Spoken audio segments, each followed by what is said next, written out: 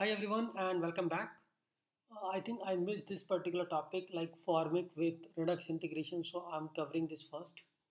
After this video, after this we can talk about other form elements. Okay, so we are writing React. We are writing these Formik forms. Once the form is validated, we have the values. Then sometimes we wanted to submit this data to the Redux action. Okay, so we should also be aware about how we can do the Redux integration with the Formik. So once we have everything ready, we should be able to submit the values captured from the form to the Redux action. It's like it can be login user, register user, submit form, all these actions can be there, right? So I have this component and I'm writing this Formik as a higher order component. Okay.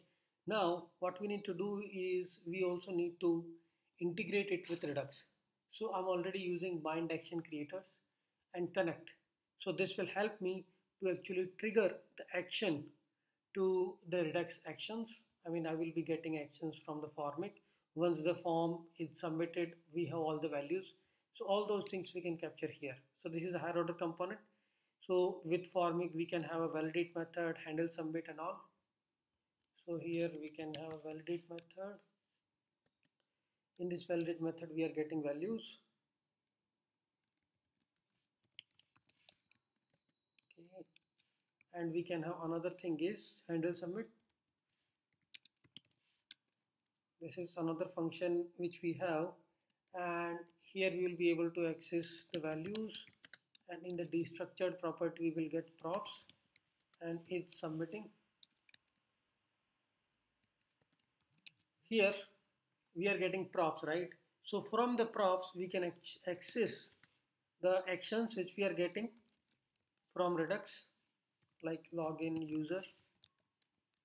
Okay, this we can get from props, and here we will just check the payload. Const payload equal to, like, you can customize your payloads. Email values dot email I have.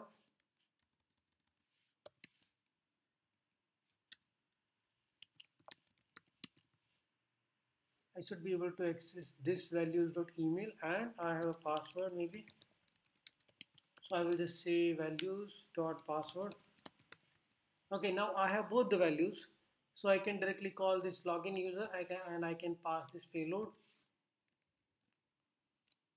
and I can pass this payload, and then it's like asynchronous event, right? So you can do whatever you want. You can handle the promises here also. Once this event is done, then I will call set submitting. This is called as a set submitting. I think it should be set submitting. Yeah, set submitting false, because now you have submitted the Redux action. Now I can mark it as a false.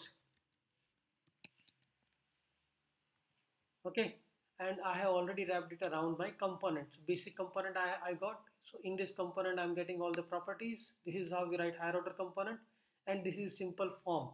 Either you can use the Formik form tags and field tag, and this is just an example, right? You can just convert it to Formik form tag and field tag. So this is my basic component, and on submit I'm just checking the errors and all, and I'm submitting this form. So this is my basic form component. So most of the things we are doing here. Okay, so apart from this, this is basic component. Here we will be writing our map state to props, map dispatch to props, and then we will write our connect function to map all these things, right? So const maps dispatch to props,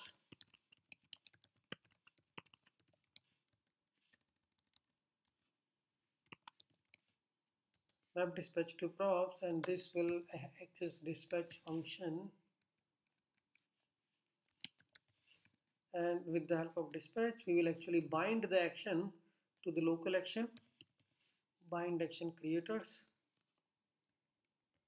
In this we will bind our login user. So we have one method login user, and this is bind with dispatch. Okay, similarly we can have a map state to props, or you can pass that as a null. I'm not doing anything with the map state to props here.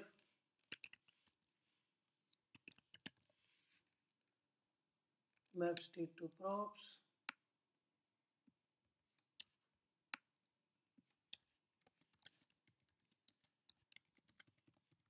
I'm not accessing any state. And then finally what we do is we actually export everything on the connect, which is a higher order function. Right, so we pass map state to props, which is actually null. You can directly pass null, but if you want to define const map state to props, comma, this map dispatch to props, and there you will pass your component which you are exporting. So the component which we are exporting from here is this form component. Okay, so finally we will be doing export default Redux.